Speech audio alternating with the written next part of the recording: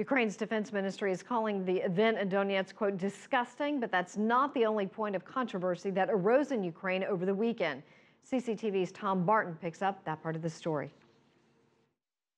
This comes as Russia continues to claim it was helping people in eastern Ukraine through an aid convoy sent across the border unilaterally on Friday. We started moving only when we received official note from the Ukrainian government saying that they were ready to accept this aid. And this is a major operation, and people are in need.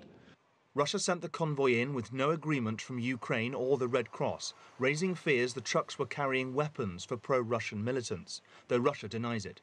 Germany has urged all sides to work towards a ceasefire and has warned Russia that if it continues interfering in Ukraine, it could face further sanctions.